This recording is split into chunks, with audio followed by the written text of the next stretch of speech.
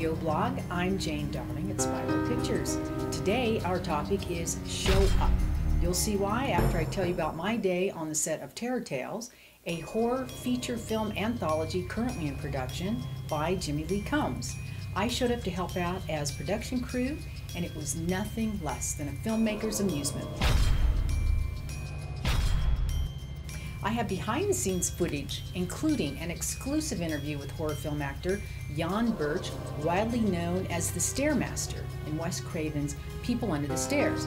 Today, he plays the role of Satan, but then talks about his career and then his friendship with Wes Craven, his new movie Sky Sharks, and the new sci-fi he'll be filming this summer in Iceland. I'll let him tell you. Woody Allen is credited for the quote, 80% of life is showing up, and 80% of success is showing up. And I couldn't agree more. And I'd like to add 99% of fun. I'm Jimmy Lee Combs. I'm the director of Terror Tales, and you're on set right now. We've got a bunch of religious decor and getting our possession on. Hello, I'm Dennis Vincent. I'm the writer, producer, and director of Rachel the Mummy. Hello, I'm Kevin Ward. I am an effects artist from Denver, Colorado, and an independent filmmaker. Currently, I am working on the upcoming web series Bored as Hell, and I am the art lead on the upcoming feature by Jimmy Lee Combs called Terror Tales. I showed up at the studio of Irene Leonard. She is a local film actress, and she's currently in the cast of Terror Tales. In her studio, she had 3 fairly elaborate sets. One was a complete video store, around the corner a bedroom where Satan shows up to possess religious folks, and my favorite, the padded room of an insane asylum.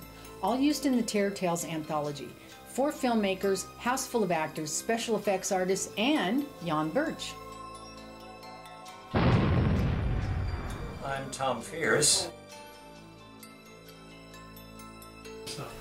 It was time to get Jan out of the Satan suit. He had to be roasting in it, but he was a good sport.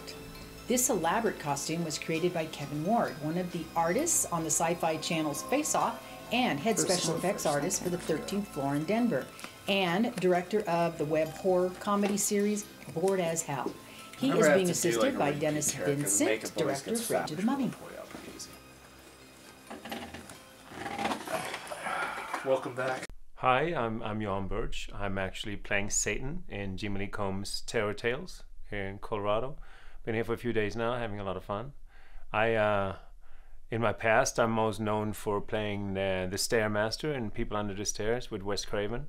Wes and I became quite close friends, and all the way up to his death, actually, we were talking about, he was just starting to develop a TV series to People Under the Stairs that I was going to participate in, unfortunately, but really good guy. So I also did Death House last year. It's coming out this year. Now Sony picked it up.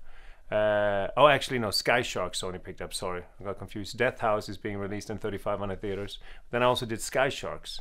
That's being picked up by Sony. It's a German movie with all kinds of people like Naomi Grossman and Tony Todd and Jayla Rose and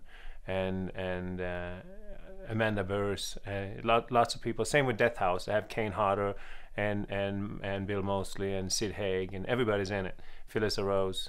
Actually, I was grateful to be able to involve Phyllis Rose in Terror Tales as well as the witch. She's a fantastic actress, and I'm really glad she could do it.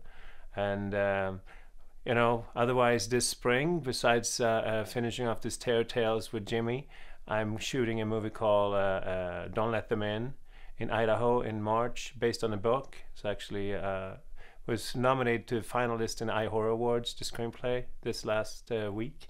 And then I'm shooting Night Watchers with Brian Farmer as well in March, and a couple of things this summer. So keep myself busy, and again, very happy to be in Colorado and contribute to the art, history, and creation of this beautiful state. Yeah, so then this summer I'm actually involved in a very interesting project. It's it's about an American army base left on Iceland that they left like 20 years ago, and now the scientists are coming back there, and it's a sci-fi movie So they find the army base really exists, and they did leave it alone. They did leave it behind on Iceland. It's called Keflavik, but then obviously they involved some fiction in it as well, and little science fiction spin to the whole thing. Then what they are going to discover in that old army base, time will tell, and when you see the movie, you know what I'm talking about. Film is collaborative. Getting out and helping artists make their movies is a fun day for me.